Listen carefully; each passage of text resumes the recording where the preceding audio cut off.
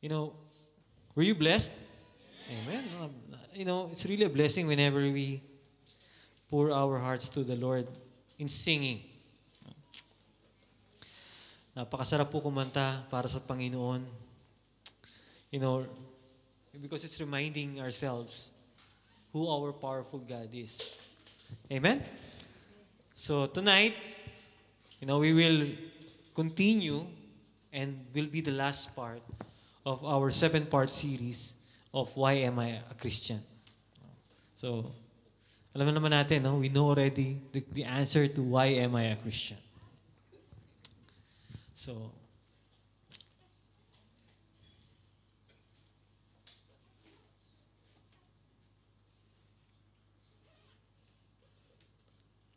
okay, just to briefly go back to the previous 6 preachings that we had. First, we started off with why am I a Christian? I am a Christian because God wants me to be with Him in heaven. Heaven is real. Hell is real. So when we are asked, why are you a Christian? Because I want to be in heaven.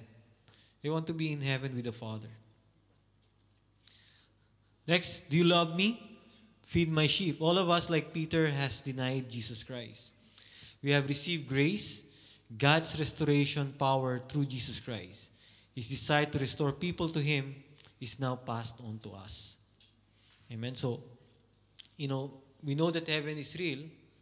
So we should also, let other people know that heaven is real.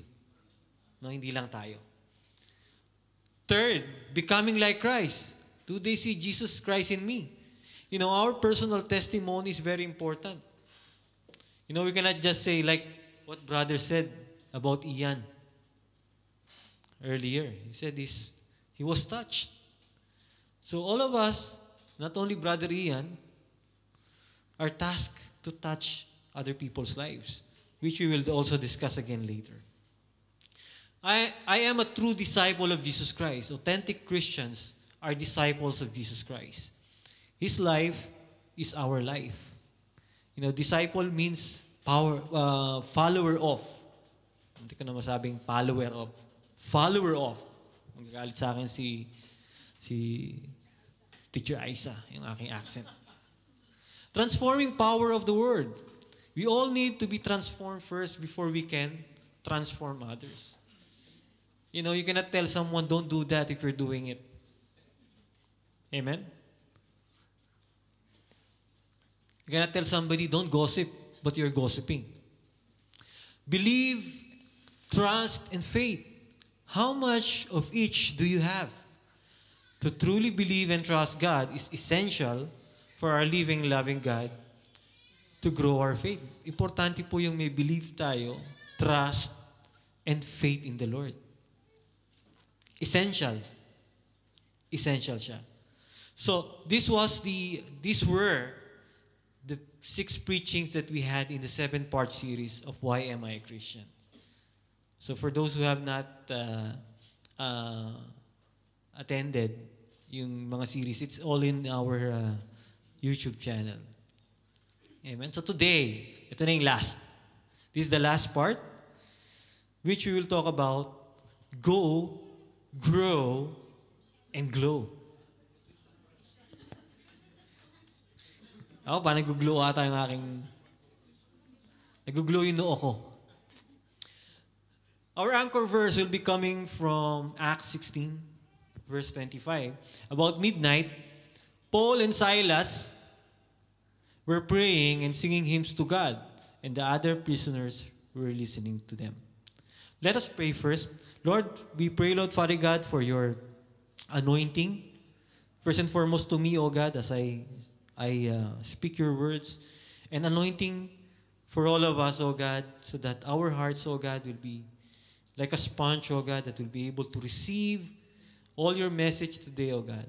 And I pray, Lord Father God, that you give us very clear hearing today, O God, so that we'll be able to understand everything that you have prepared for each and every one of us. And I pray, Lord Father God, that Jesus Christ, O Lord, will increase in me while I decrease. And Lord, every words that will come out of my lips, every thoughts that I will be thinking of, will only be coming from you, O Lord. And I pray, Lord Father God, in the name of Jesus Christ of Nazareth, O God, that for your purpose today will be accomplished in each and everyone's lives, oh God. In Jesus' name we pray. We love you, Father. We love you, Jesus. And we love you, Holy Spirit. In Jesus' mighty name we pray. Amen. Our scripture reading will be coming from where our anchor verse came from, which is coming from Acts 16:22 to 36. If you have your Bible with you or if you can read it, let's all read together. Napakasarap po ata magbasa ng Bible. So, let's start.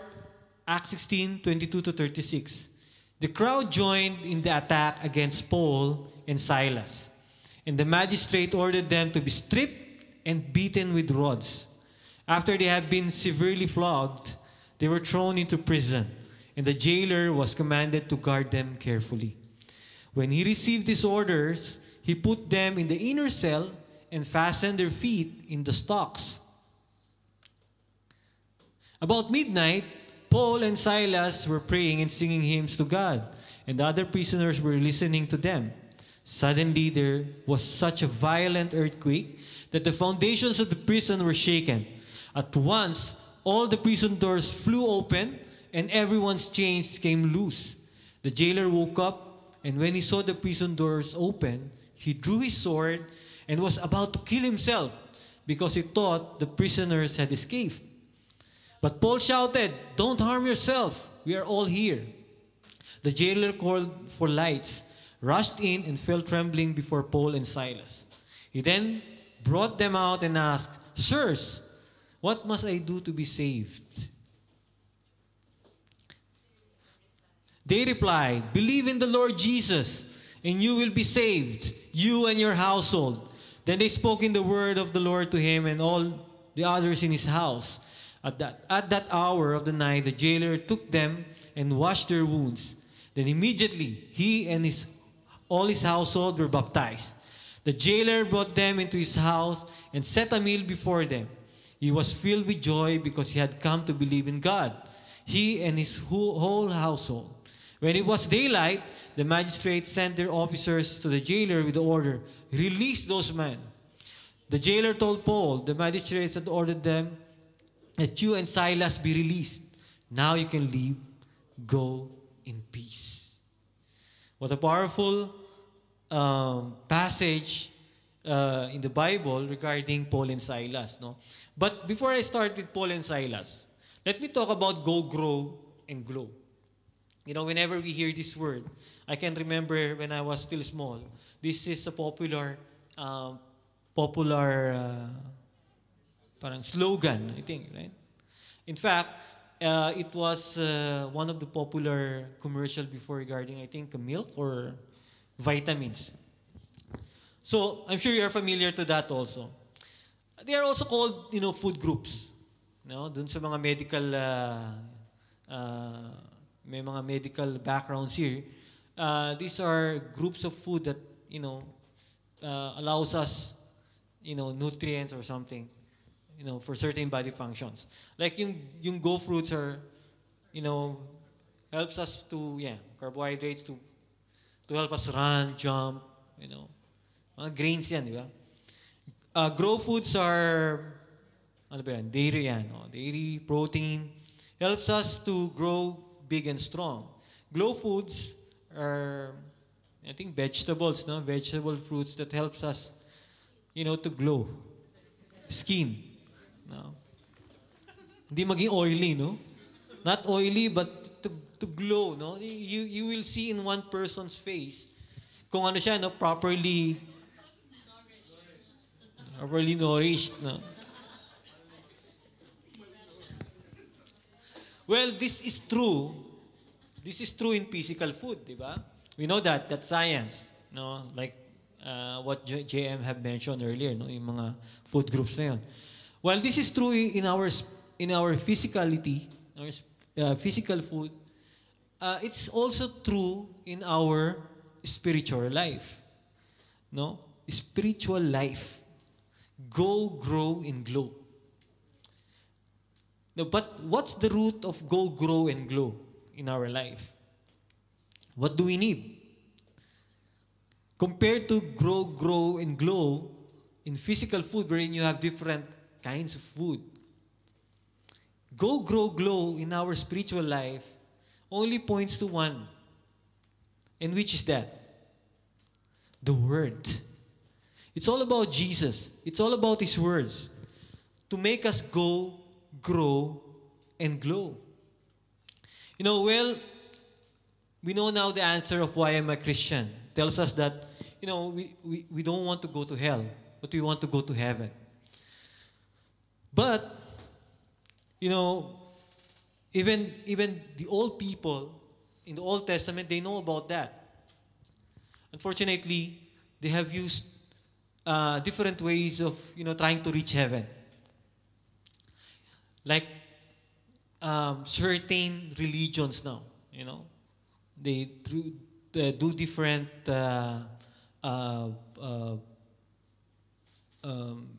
giving, or they do different ways of worshiping, you know, just to think that they can reach heaven because of that.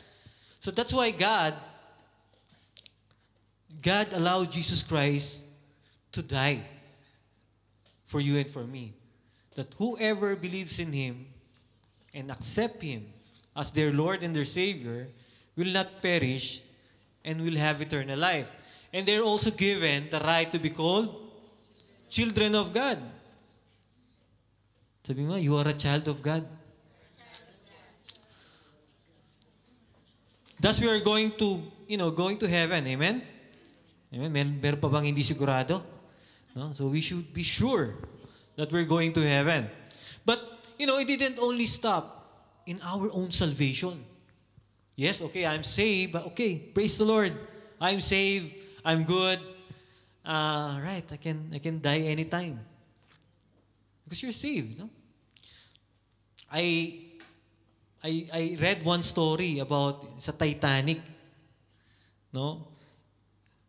I forgot the name, but siguro I'll just tell you the story. Short story lang. You know, this guy, so the Titanic is going down. So what he did, he is a Christian missionary. So he's going to the U.S. to lead a church there. So he's with his daughter. So the Titanic's going down, so he sent his daughter to this a boat with the children and women, and he said unsaved. So what he had one life jacket, and so when they went down, so he's just going around, swimming around, and asking anyone, "Are you saved?" So if he's not saved, he will give his life jacket. So that guy will have a chance to be saved.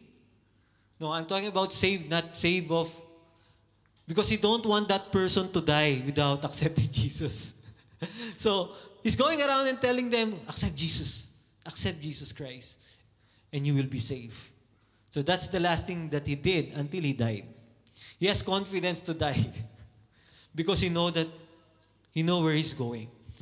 So, but it doesn't stop. You see, even in his last breath, he's thinking about another person. Why? Because that's the heart of God. That's the heart of God. That's the heart of Jesus. And it's mentioned in 2 Peter 3:9, the Lord is not slow in keeping His promise, as some understand slowness. Instead, He is patient with you, not wanting anyone to perish, but everyone to come to repentance. So salvation of yourself is not enough. It doesn't stop there. Kaya nga sa English, no, dun sa yung mga American phrases, the buck doesn't stop here. It doesn't stop. So we have to have that heart of God to reach out to others. And one of the greatest example of going, growing, and glowing is none other than Paul. One of the story. Actually, timing na timing yung pagkakanood namin ng Paul nung Wednesday. Really, you will be moved by the life of Paul. In fact, yung Old Testament were mostly composed of Paul's letters to the churches and his life, his Acts of the Apostle, which were chronicled by Luke. Luke the physician. You know, Paul started Saul. He was called Saul before. No, Saul started wrong with the Lord. Why? Because he has religion. He doesn't have relationship. He was very passionate with the Lord. As probably most of us before, we are passionate. No, we go to church, lagi tayong nagsisimba. We always give to the poor. We are passionate, but same like Paul, Saul. But he was also passionately wrong. Because as I mentioned, he doesn't have relationship with God. He has religion. May religion lang siya. I know most of us can relate to that. We came from there. I came from there. I thought I was doing the right thing, only to find out that I was wrong. That's why it's important that you and I be a bridge, be a channel of blessing to those who think they are right, but at the end, we're wrong. So, but when he had this personal encounter with Jesus, his life was changed. Amen? I know most of you knows that story, his personal encounter with Jesus. Why? Because he was really persecuting the Christians. In fact, he asked for a license from the Pharisees so he can go and find and persecute them and put them to death. In fact, he's the one who also insinuated and pushed for Stephen to be stoned to death. Because he think that Stephen was committing blasphemy. So that's how he was passionate with the Lord. So, but everything was changed when he accepted Jesus Christ. And everything was history. So from religious fanatic, marami yan, no? Marami yung religious fanatic, eh, no? To a true disciple of Jesus. Amen? Sino nakaka-relate doon? Who can relate to that? Who can relate to that? Religious fanatic. But now, a true disciple of Jesus. Probably, you're still work in progress. That's fine. We're going to talk about that later. Wala naman ditong perfect, eh. We still fall down. That's why we need God's grace every moment of our life. So, if we go to Paul's life, makikita natin we'll be able to have, the best example of grow, and glow in the Lord. Go. Why go? Because he decided to walk with God. He grew up as a Pharisee. It's very hard to break that. In fact, some of the Pharisees knows about Jesus.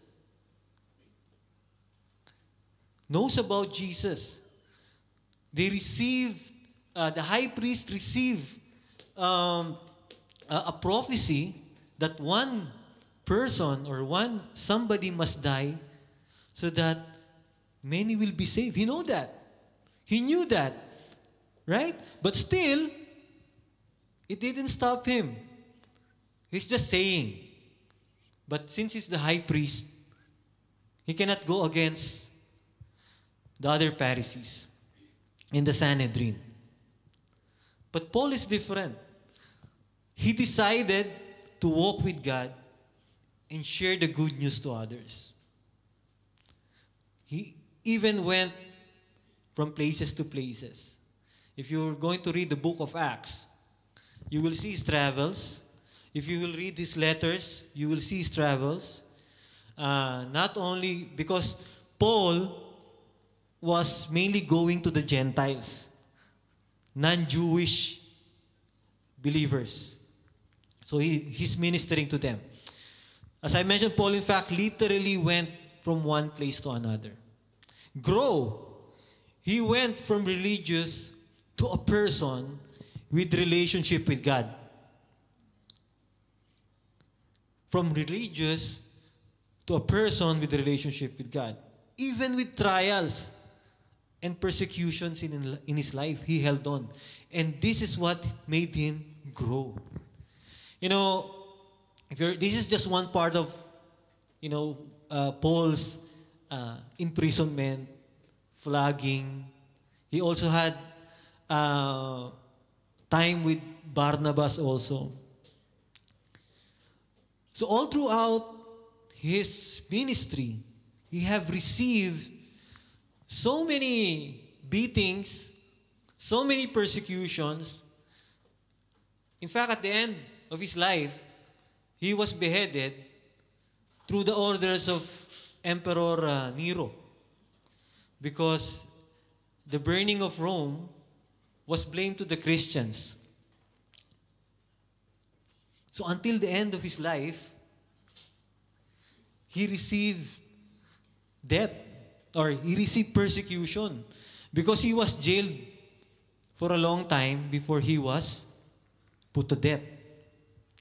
But even with these things in his life, he continued to hold on. Actually, yung napanood namin movie, and also in the Bible, in the movie na napanood namin, sa sobrang flogging sa kanya, he cannot already sit down properly. I think merong scientific or may medical pag lagi kang pinapalo, you're always getting flogged, it will affect your bones, no? But still, it didn't stop him to proclaim Jesus. To proclaim Jesus in his life and to others. And glow, because he held on, people sees what Jesus did in his life. Nag-glow kasi siya because he was growing. I will quote one line in the movie na napanood din namin. Sabi doon, we didn't see Christ because there's so many believers in Rome before that were being persecuted. They were being killed. They were being burned in the cross. They are being crucified, and then they are being burned alive. Diba? Crucified na, burned pa. So all of these are really, down, discouraged. Some of them are thinking about revolting against the Romans. But what this one of the guys said, we didn't walk with Jesus. We didn't see Christ. But with Paul, we see him.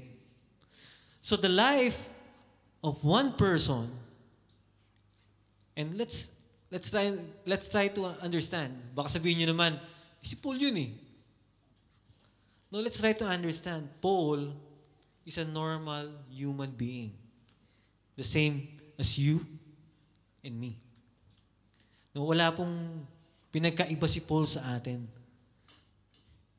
He also breathes. He eats 3 times a day. Mas marami pa nga tayo, di ba? We eat 5 times a day, 6 times a day. He works. He's a tent maker. Boring nga daw siya mag-preach eh. No? Kaya nga nahulog si pangalan nun, si Eutychus. So Eutychus fell down kasi boring yung mag-preach si Paul eh. But he was glowing. It gave encouragement to those believers who were persecuted in that time. So tayo rin, no? So true Christians are disciples of Christ. And when I say true. Kasi marami daw Christians, no? True Christians mean you follow Jesus Christ. Are disciples of Christ, follower of Christ. A disciple is a student and the follower of Jesus Christ. They go glow, and grow. They go. G. Let me just read one passage from the Bible. Matthew 28:18-20. Then Jesus said to them and said, all authority in heaven and on earth was given to me. Therefore, go and make disciples of all nations, baptizing them in the name of the Father and of the Son and of the Holy Spirit, and teaching them to obey everything I have commanded you. And surely I am with you always to the very end of the age. So go. Ano ba yung go? So, meron tayong acronym. Go, G, get things straight with God. We need to start with ourselves. We need to start with ourselves. Get straight with the Lord. If you still have issues with the Lord, make it straight with Him.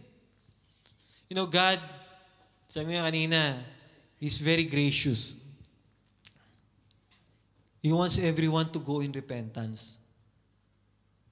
He's not slow in keeping His promise. Ano ba yung promise niya? For those who are already saved to be collected and come up to heaven.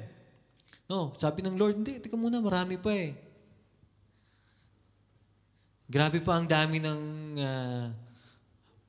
population ng Muslims dito sa mundo.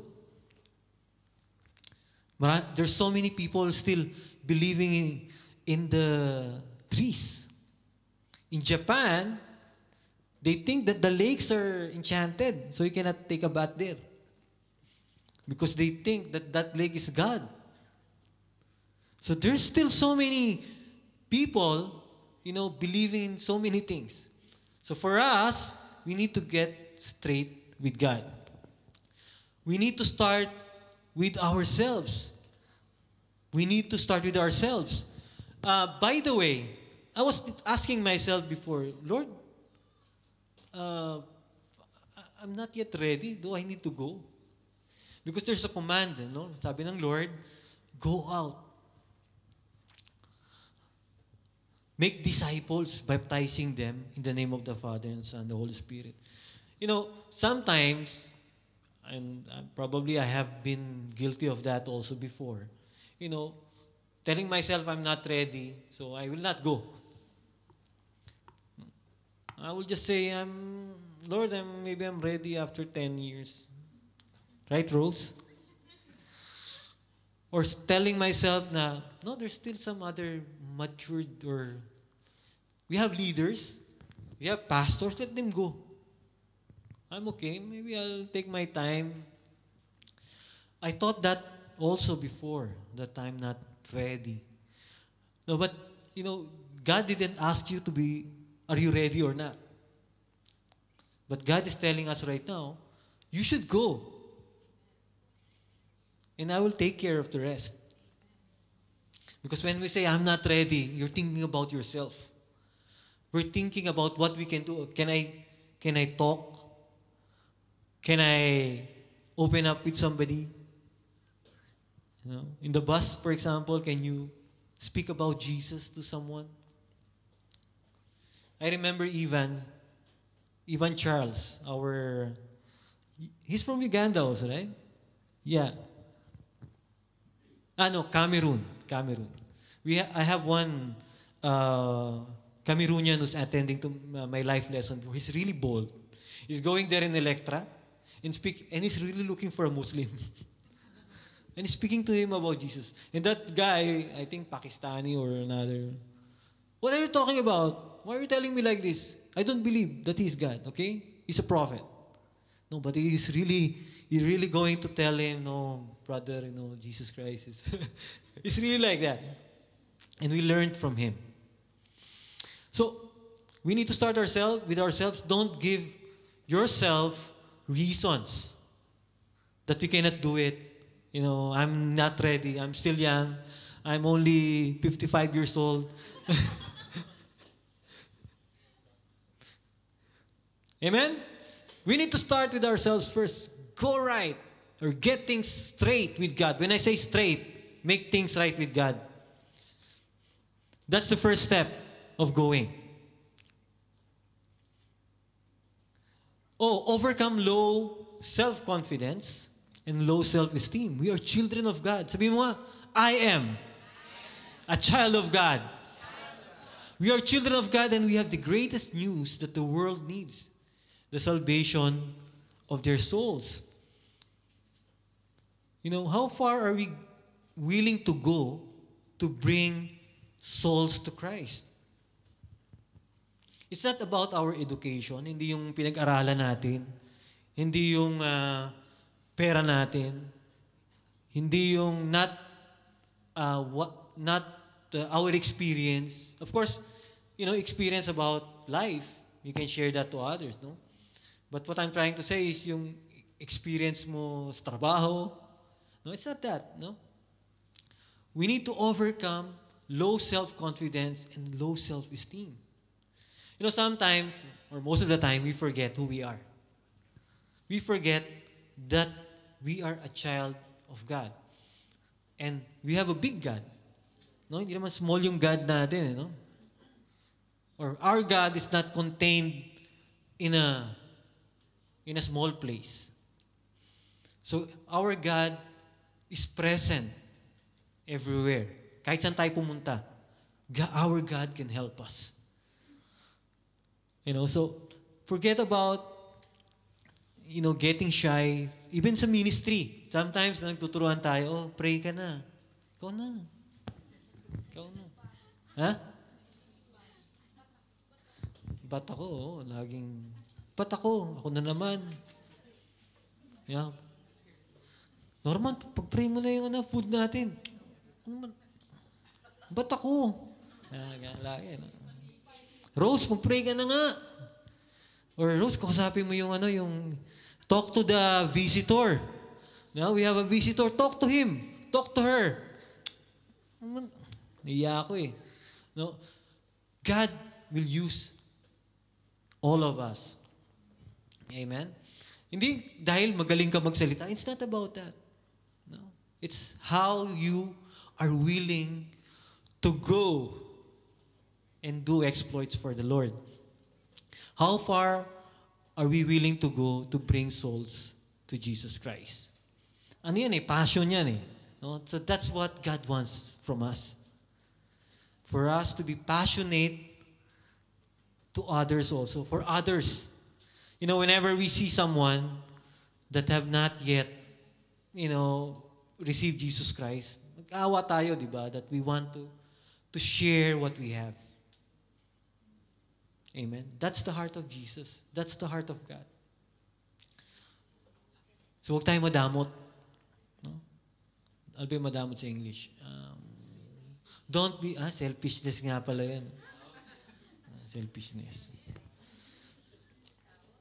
And, itong pinagusto ko, we have the greatest news that the world needs. You're not just giving something, gossip or you are bringing. Kaya nga sabi sa Bible, blessed are those who brings the good news to the nations, to the people. So hindi lang kwentuhan lang, no? But we are bringing, the greatest news this world needs right now. So let's go. Next. Grow.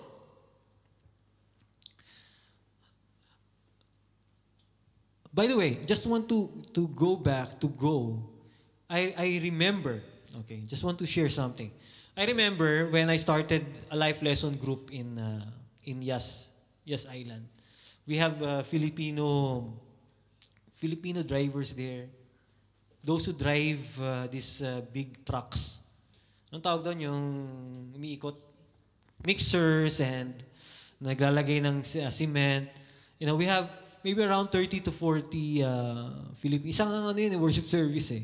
So, I always go with Pastor Willie before he started it. So, I'm always going with him. That was every morning. Maybe around 9 o'clock we are already there. And because we have service before in Chowking. So, before that, we'll go to that place. Just near that Ferrari World, there's a big accommodation there.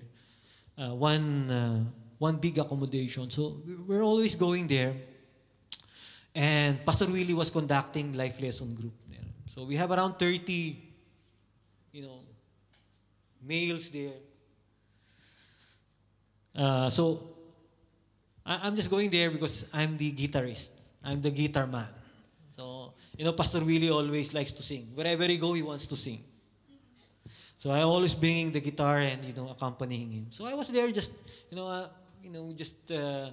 accompanying him in singing. So I didn't know that one day he will leave me there. So one day, he said, I cannot go, you go. So I said, are you sure? You want me to go there? Because I don't have any experience. But I was a keen listener, and I'm an observant person. So I'm always observing what he's doing. So I didn't know that one day I will be able to use that being observant and being a keen listener. So he left me there. So I thought before I will say no. Pastor, hindi ako sure eh. Parang hindi ako dami pa naman tanong doon. So many questions. Bakit ganun? Bakit ano ba yung mga question? Why is the drinking not allowed? Why smoking? The Bible, it doesn't mention there that it's not allowed to smoke. It's not there. Liquor, madali eh. No? Because nakalagay doon, drunkard. No, you'll go to hell eh. But, no smoking. It's very hard for. But, praise the Lord because really, the wisdom of the Lord will guide. It's just you need to take that bold step. So I did that. So I stayed there, and I think I was there for a long time. Eventually, all of them went to other places, went to Qatar, and some stopped attending. So from I think around 30 attendees, it dwindled into 2. So naging 2 na lang. Only 2 were left. One of that person that was left is already our pastor here. He's the one pastoring Sharjah. And one is Brother Edward, who is now in Dubai also. Brother Edward is a former NPA. So, but praise the Lord, even though 2 lang yung natira, only 2 were left. But God really worked wonders in their lives. And I praise and thank God because we continued. No, we continued. So it's just we need to really, I think about that, no? How far are we willing to go to bring souls to God? Next, grow. Just want to share one passage in 2 Peter 3:17-18. Therefore, dear friends, since you have been forewarned, be on your guard so that you may not be carried away by the errors of the lawless and fall from your secure position, but grow in the grace and knowledge of our Lord and Savior Jesus Christ. To Him be glory both now and forever. Amen. 2 Peter 3:17-18. God first before self or others. This is a sign of maturity. Emotional maturity. I myself, before I think about myself first, and probably I'm not unique. Probably some of us have been there also. I think that to give to others, I should get something in return. But this is not what God wants. God first before others. So He wants us to look at Him first and be His first. And be first in our life. Before self, so forget ourselves. No, but I'm not saying forget to take a bath, forget to toothbrush. But, die to ourselves. Die to ourselves. But let God be our life. Renew mindset. And what is really important in our lives. Open our heart and minds to our need to be Christ-like. And wake up every day with urgent sense of mission from God. Renew mindsets. We need to renew our mindsets and focus on God than ourselves. Focus on others than ourselves. Think about others than ourselves. Tatanungin niyo ako, bakit naman ganun? Iba na lang ng iba. But this is what Jesus taught us. Jesus forgotten who He is so that others may live. Amen? Kinalimutan niya yung sarili niya para tayo ay masagip. You know, babalik ako dun sa emotional maturity and spiritual maturity. To be emotional matured is to walk in the Spirit. And to be spiritually matured is to walk like Jesus walked. So we all need to walk like Jesus walked. Importante po yun. But there is no shortcut to spiritual growth. Walang shortcut, di katulad ng Microsoft Excel. Control C, Control B, Control X. There's no shortcut to spiritual maturity or spiritual growth. It's not overnight. It's not automatic. No? Pagkatanggap mo ng nagpa-accept, di ba? You accepted, no? Kinagabihan, ka na kagad, no? Pastor ka na kagad.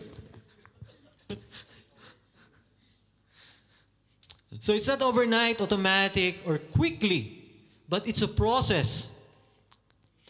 We need to go through this thing called life to get matured, both spiritually and emotionally. Spiritually, because we have to walk with God. We have to walk with Jesus. So daily, as we walk with Him, He will reveal Himself to us. Malalaman natin, ay, ito pala yung tama. Ito pala yung sinasabi sa akin ng Panginoon. This is what God is telling me. This is how it should be. Not based anymore on what the world will tell you, but what God will tell you. So process. Hindi pwedeng, for example, ngayon, bading ka, no? Then, pagkatanggap mo, nabaptize ka, lalaki na ako. Pagtingin mo sa bading ka pa rin pala. No, but, it's a process, and there's no shortcut. Because, we grow. Like, for example, the Bible tells us that we are, when we first accepted God, accepted Jesus, we are like child. We are like children. We need spiritual milk. Yeah? Milk muna tayo. Like a baby. Si baby desire.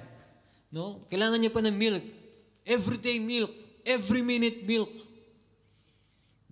But as we grow, no, di ba? May uminom pa ba sa atin ng gatas ngayon? Baka wala na, di ba? Milk tea. Milk tea na ang iniinom. Hindi na karakti na. No, but as we grow, we are moving to, solid food. So it's a process that we need to go through. And this what makes us stronger. Like what Paul went through. There's trials, there's sufferings, but it had made him more stronger. Open our hearts and minds to our need to be Christ-like. We should not be satisfied in what we have right now. Meron question. There's always there's a question that were given to us before when we were starting. Every night before you go to sleep, you go to the mirror and ask yourself, am I a better person today than yesterday? Lagi niyo yung tatanungin yun. Hindi lang si Boy Abunda nagsasabi nun. Tanungin niyo rin yung sarili niyo. am I a better person today than yesterday? Try nyo yun. Try nyo. Daily. Bago kayo matulog, before you go to sleep.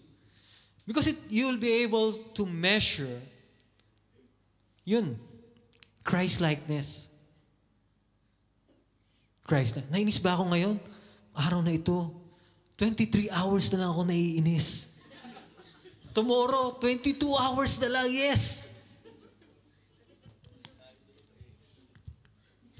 8 hours ako nakikipagdebate sa aking mga kasamahan. 8 hours. Tomorrow, di ba? Tinanong mo, 7 hours na lang. Improvement, no? And wake up every day with an urgent sense of mission from God. Actually, this is what we always should do. Every morning when you wake up, Lord, what's my assignment today? Who am I going to speak to today regarding you? Pray. Kahit hindi mo pa alam kung sino. Even you don't know who is that person, pray to the Lord, Lord, send me. Who am I going to speak to today? Who am I going to bless today? Sino bang ililibre ko ngayon? Ililibre ko ng milk tea. 1 dirham. I'm going to buy him milk tea. Karak tea. So may budget kang 1 dirham every day. So wake up every day with an urgent. When I say urgent, parang wala nang bukas. You know, it's as if tomorrow, Jesus Christ will come. Because when Jesus Christ come, wala na po, tapos na. End will come. And there will be no chance for anyone. Yung ating families, siblings, children, parents, neighbors, cousins, wala nang chance when Jesus Christ comes. So, always have that urgency. Urgency to reach out and share Jesus Christ to others. Amen. And finally, glow. Nag-glow. You are the light of Matthew 5:14-16. You are the light of the world. You are the light of the world. A town built on a hill cannot be hidden. Neither do people light a lamp and put it under a bowl. Instead, they put it on the sand, and it gives light to everyone in the house. In the same way, let your light shine before others so that they may see your good deeds and glorify your Father in heaven. So as we grow, then we'll also glow. But how do we glow? Go against the grain. What does that mean? Go against what is the norm. Like for example, in the office, ano ba yung norm? They gave our stock, pencils and ball pens. Normally, they will, They will give every month. Ang ganda nitong ball pen na to, no? Pwede ito sa mga bata. Samahan mo na ng eraser. It's a norm, di ba? You will see that normally. You will say, it's a small thing. Paper clip, 5 pieces lang eh. 5 pieces lang na paper. But we should go against that. I'm not saying na, ano yun, huy, magnanakaw ka. You're stealing from the company. Sigaw mo yung mga nandun. But what I'm trying to say is, you go against what you're doing in your life. Huwag tayong makigaya. Don't do what you're doing. At pag inoferan ka, prosay na lang to para, kasi ganun minsan, sometimes, so that you will not be too guilty, you will share it. Bro, ito, maganda to, sa'yo na to. This is yours. You should share, no? So that the guilt will be divided, di ba? O, dalawa tayo. Lord, dalawa kami ha. It's not only me. Right? Go against the grain. Like for example, in our flats, we are all living uh, in... Some of us are living in shared flats, di ba? So pag may inuman, when there is drinking spree, what are we going to do?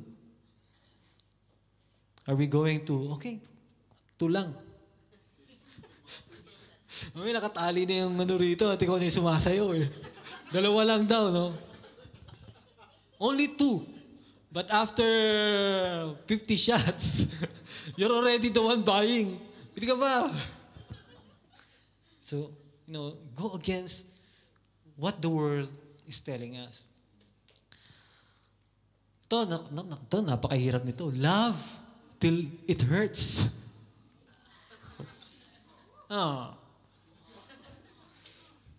Sa romantic love, hindi pwede ito eh, no? Love till it hurts and people will not only hear it, but feel it. People will not remember what you told them, but they will never forget what you made them feel. We can always tell good things. Ay, Rose, ang ganda mo. Sexy ka na ngayon. Galing sa ilong yan, Rose.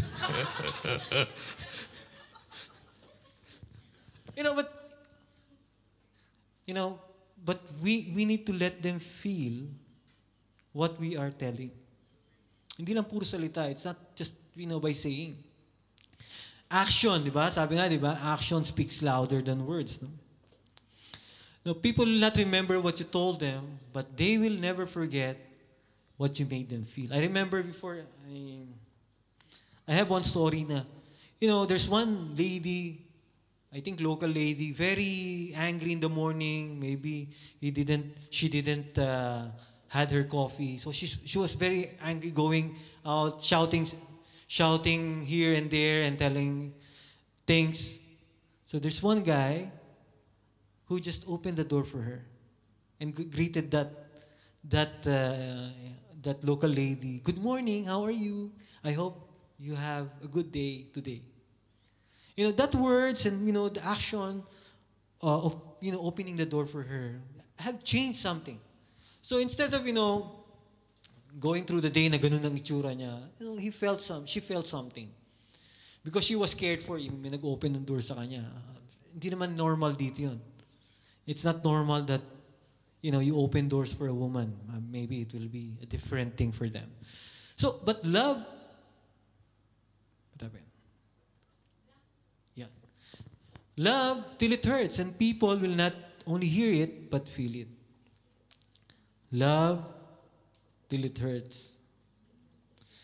Ano ba yung love till it hurts? Because we're talking about unconditional love.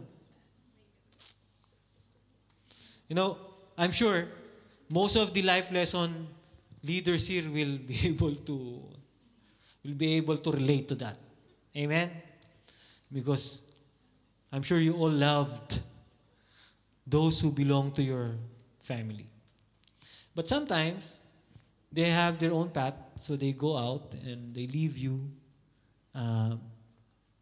But it shouldn't stop us from continuing. This thing should not make us bitter, but better. Amen? I know most of us were hurt by people. Jesus Christ was. He was spit on. He was ano ba yung traidor? Betrayed. He was betrayed by the person he loved. Sold for a price. Even Peter, no? Peter didn't sold him for a price, but he betrayed him by telling people he doesn't know him. Parang nakakano kaya yan, GM, di ba? Hindi ko kilala yan. Sino ba? Hindi ko kilala yan. I don't know that person. Porket nagkakagulo na no? I don't know him. So love till it hurts. And when you do that, you will glow. And people will see and feel that love. O, open your life to others. It's the only way to intimately relate with people. Ito, isa to sa napakahirap gawin. Especially when you have unforgiveness. Why? When you have unforgiveness? Because you have trust issues. So before you can do this, you really need to forgive unconditionally. No strings attached. Just really forgive that person. And forget. Because sometimes we forgive but don't forget. Sabihin nyo, ay, sige, pinapatawad, I'm forgiving you. But don't show your face to me, ha? Because I will slap you. Diba? So that's not forgiving. So that will be able to open our life to others. It's very important that we open our life to others. Hindi naman yung, pinatira mo na sa bahay. No, what I'm trying to say is, you have to have, merong tinuro sa atin si Pastor Willie before about intimacy. Intimacy. When we allow people to come into our life, that's one form of intimacy. That's one form of relationship. Whenever you open your life to others. Meaning, you let them know who you are. Not only in church. But, that's why it's important. We ask you, Brian and bro, where are you from? At least we know where you're from. That's the start. We need to know your names. And we need to know where you're from. So that when you join to a life lesson, then we can, interact more and be part of each other's life. Intimate. We need to be intimate because it builds relationship. And here, in our church family, by the way, we're not here because we have a church. There's a name. We have a place to worship. No, we're here because we are a family. Even we call our, like Bible studies, life groups, life lesson, family meetings. We don't call it Bible studies. Because these are small families. We have it almost every day. And I believe most of us here are, maybe I can say 90% are part of a life lesson family. And we need to be. We cannot grow just by attending every Friday. And finally, win souls and make people shine to brighten up this dark world. We need to win souls and replicate ourselves. Diba? I-replicate nyo yung mga sarili nyo. So that will become double and other people will also shine. It's not only you that is shining. Right? If in your office, grabe, stressful, parang sinabi ni Charmaine kanina, 8 o'clock pa lang, 9 o'clock pa lang, it's almost like 5 o'clock already. Grabe yun, no? Grabe yung feeling na yun. Ayoko nun. I don't like that. See, haggard yun, di ba? How can you think? So if you have that kind of situation, duplicate yourself, di ba? If your colleagues are very hard to work with, replicate yourself. Make them the same as you. Alam nyo, the life of a person, it's nakakahawa yan. Nakakahawa yan. Kaya nga, di ba, we call sometimes this,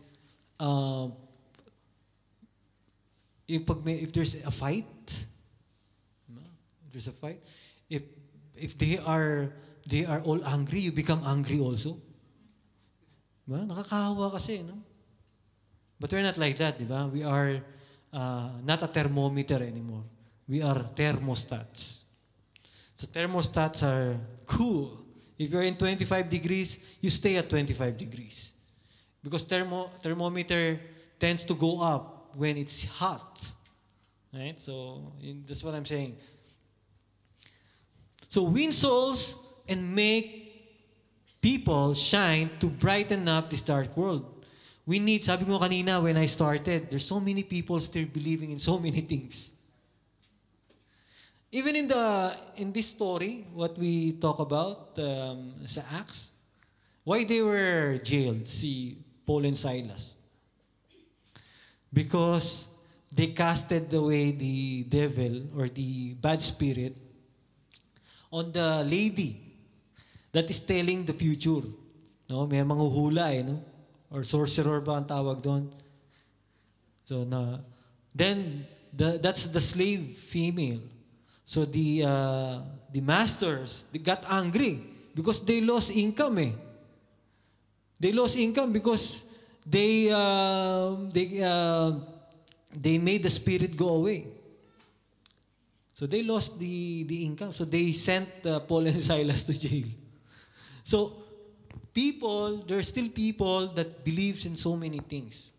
Even up to our present generation. Sabi mo kanina sa Japan, grabe.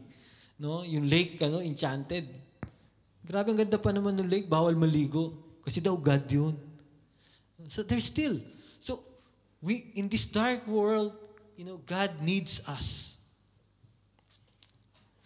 He wants us to populate the entire world so that we can increase in numbers. Amen? So go, grow, and glow for the Lord. Meron po tayong task. We have a great task at hand. But let's not treat this as task. Kasi minsan pag task, sinabi mong task, parang trabaho no? Trabaho na nga ako ng 6 days, trabaho pa rin. No, this is because of our love for Jesus. We were saved for a purpose. No? Hindi lang para i-enjoy, not just to enjoy God's love. No? That's why we have 10 nations. And by the way, also we started in, yung sinabi ni Jean kanina, we have also started the Life Lesson Group in UK. No? So let's continue to pray that this Life Lesson Group will continue to grow and become a full-blown church family. Amen? The same way that happened in Kenya. It started with just a small group. But now we have a big church in Kenya. In fact, we need to move to another location so that, they can start building, a proper church. Amen? So grow, and glow. In closing,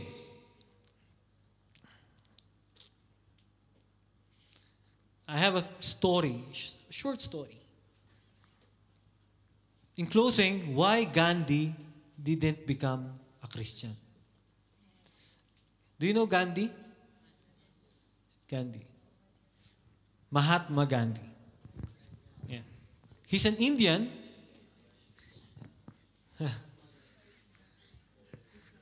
Sino? Vice Gandhi. Oh, Last na yan, ha? Last na yan. Okay. Mahatma Gandhi is an Indian, Hindu. He is the one who have started the peaceful revolution against the British.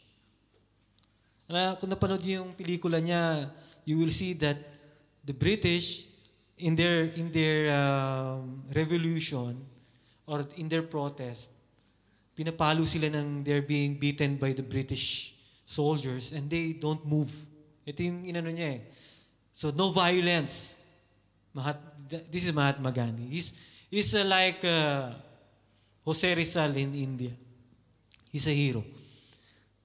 Mahatma Gandhi is one of the most respected leaders of modern history.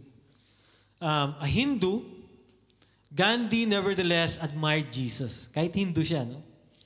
and often quoted from the Sermon on the Mount. Once when the missionary E. Stanley Jones met with Gandhi, he asked him, Mr. Gandhi, though you quote the words of Christ often, why is that you appear to so adamantly reject becoming his follower? Gandhi replied, oh, I don't reject your Christian. I love your Christ. It's just that so many of you Christians are so unlike your Christ. Apparently, Gandhi's rejection of Christianity grew out of an incident that happened when he was a young man practicing law in South Africa. He had become attracted to the Christian faith, had studied the Bible and the teachings of Jesus, and was so seriously exploring becoming a Christian. And so he decided to attend a church service. As he came up the steps of the large church where he intended to go, a white South African elder of the church barred his way at the door. Hinarang niya si Gandhi. Where do you think you're going, kafir? The man asked Gandhi in a belligerent tone of voice. Gandhi replied, I'd like to attend worship here. The church elder snarled at him, there's no room for kafirs in this church. Get out of here or I'll have my assistants throw you down the steps.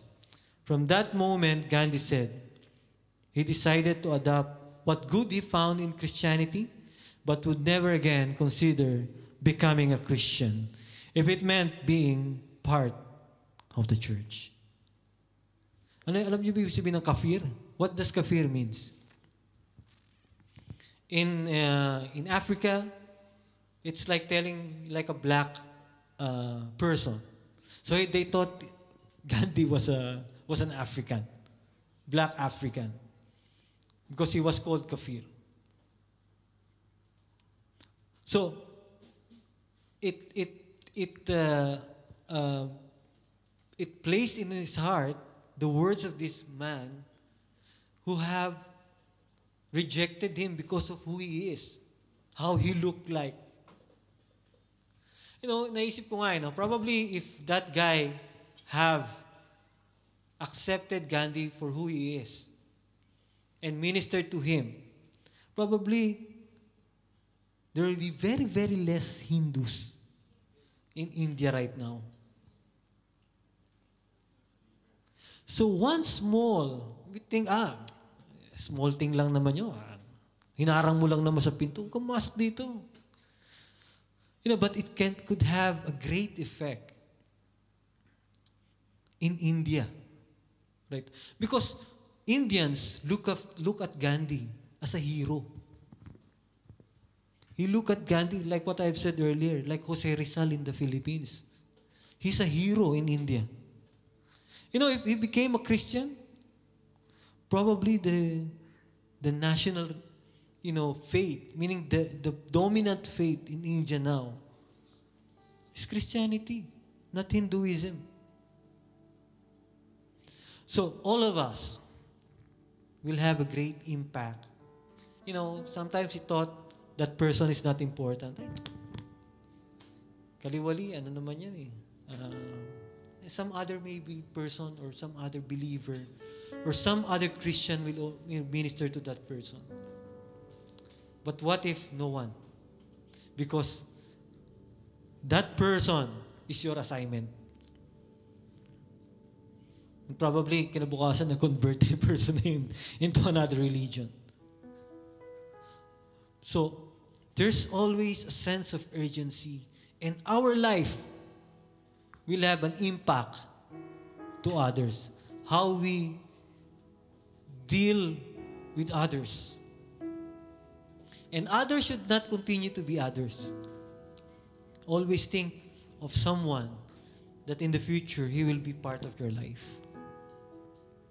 And he will also be family. In closing, or in challenge natin for tonight, go. Get things right with God. And to bring and decide. You know, I'm always saying decide. Because you have to really decide and make a move. To bring souls to Christ. Grow. Be matured emotionally and spiritually. We need to grow emotionally and spiritually. We cannot minister to others if our life is still the same with them. Hindi ko makalimutan palagi yung, I cannot forget, one brother before was inviting someone to the Life Lesson family. It's still in Chowking. You know, brother, come with us in the Life Lesson meeting. That there, it's really fun. And, you know, we can share your life. We eat food, good food. You know, your tummy will become big. And then after that, come with us. And he blows a smoke in the face of that guy. Do you think that guy will come? He will not come. That person will tell himself, you know, I'm not smoking. Maybe when I go to you, I'll become a smoker. So be matured emotionally and spiritually. And finally, glow. Let your life shine. Not only your face, because of oiliness, but let your life, the whole of you, shine so that others will be magnetized. Parang si Brother Ian, maraming na magnetized. And they will start asking, what do you have? What do you have that I don't have? I have money. You don't have? But you are different. So they will start asking. Hi, bebe. They will start asking, what do you have? Amen? And I will leave you with that challenge. Go, grow, and glow. Hindi lamang po, go, grow, glow physically. More importantly, spiritually. And our memory verse, ito command sa atin to. Then Jesus came to them and said, all authority in heaven and on earth has been given to me. Therefore, hindi yung therefore, no? Therefore, go and make disciples of nations, baptizing them in the name of the Father and of the Son and of the Holy Spirit, and teaching them, showing them to obey everything I have commanded you. And surely, I am with you to the very end of the age. Palakpakan po natin ang Panginoon. Sabi ng Panginoon, hindi lang invite. We need to make them disciples and teach them what you have learned. You know, let's stop already from just inviting. But we should make disciples of who we are inviting. Hindi lang yung, na-invite pasa mo na. Nandiyan naman si pastor. Pastor, kausapin niyo na para bumait yan. No? Tinapon na no? No, but he's your assignment. She is your assignment. It's not the assignment of the leader. No? Why you invited that person? He is your assignment. Amen? Palakpakan po natin ang Panginoon. Are you blessed? You will be more blessed and doubly blessed if you're going to obey and implement na yung ating mga napag-usapan in your life. Again, I was moved by the word urgency. You know, let's not be complacent, but be aware that there's an urgency to reach out and touch lives. Amen? Tayo po'y tumayo.